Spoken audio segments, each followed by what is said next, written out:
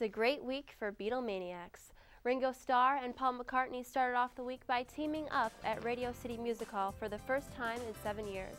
Also this week, Apple Corps and EMI Music announced plans to release a digitally remastered version of the Beatles catalog on September 9th. The Beatles Rock Band video game is also set to come out that same day. The CDs will include original album art and rare band photos.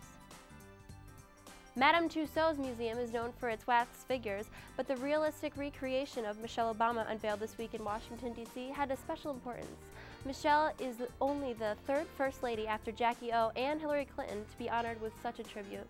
The life-size model was also created entirely based on photos, unlike most stars who pose for their figure.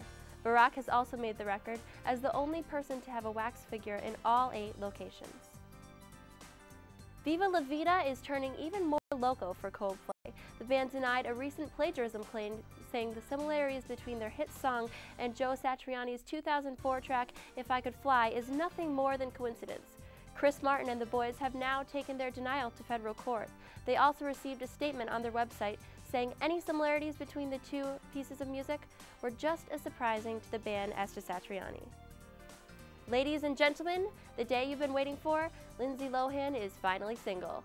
This week, she was shunned out of her ex-lover Samantha Ronson's parties, and a locksmith was spotted changing the locks of her former love nest. Lindsay announced the split by saying they were taking a break so that she could focus on herself. Insiders blame the latest drama on Ronson's family members, who supposedly started a smear campaign to convince the DJ that Lohan was an outcast, bully, and a wacko. Imagine that. I'm Didio with entertainment. Over to the sports desk.